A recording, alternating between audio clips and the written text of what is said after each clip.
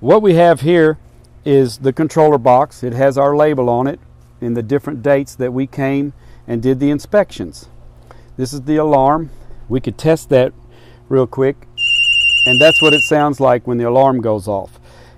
This button here, and most systems have some sort of button either inside the box or outside the box, can, if the alarm goes off so you won't hear it, you just toggle that switch back, the light stays on, but the noise goes away.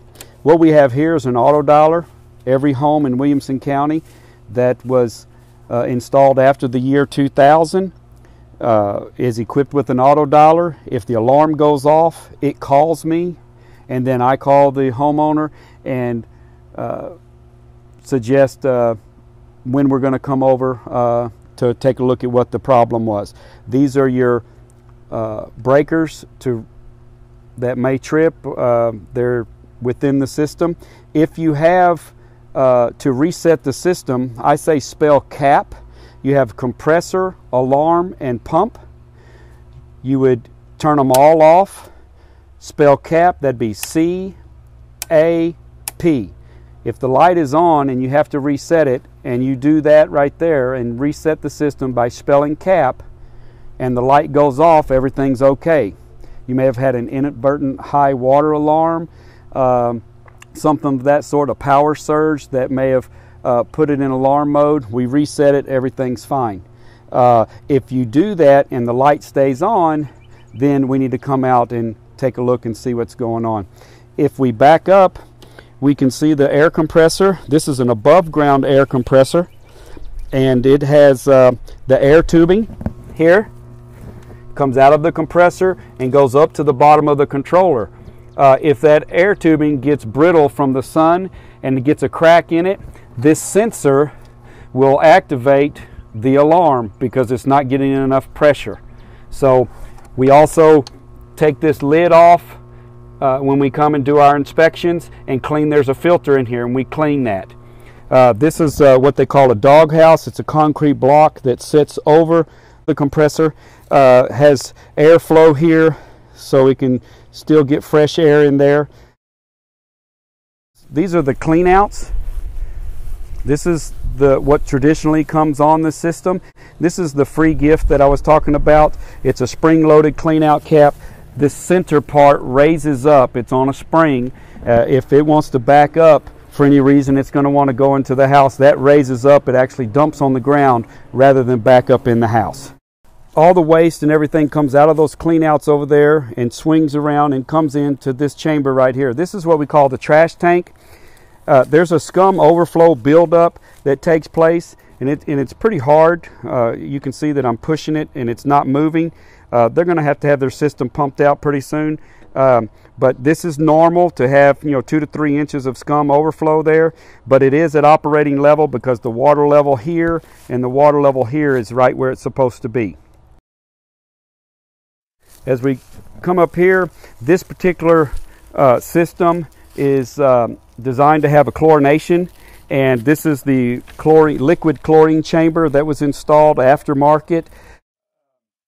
We put that in there because the tablets are really too expensive, but as you can see, at $1 a month, you can go to the dollar store and buy a gallon of bleach, and it's regular liquid bleach, and you check that every month and put that in, and that chlorinates the system. So the effluent comes through this process. There is another tank lid right here, but it's buried, and but it comes through here, and this is where the aeration takes place. That air compressor pumps air over here, and the water gets treated when it goes in to this tank here.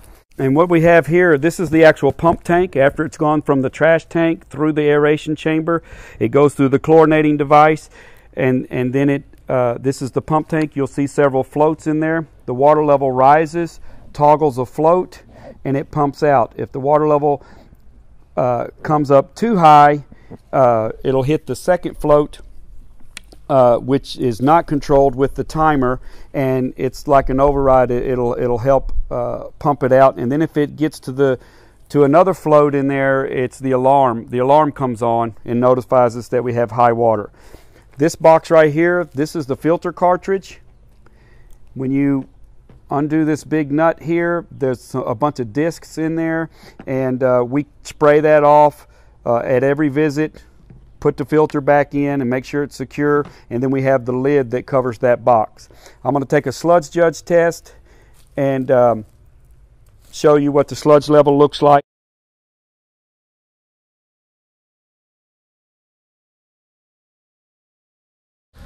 And as we can see, this is supposed to be clear water, and it's mostly clear, and then at the bottom we have a little bit of sediment. It's not much.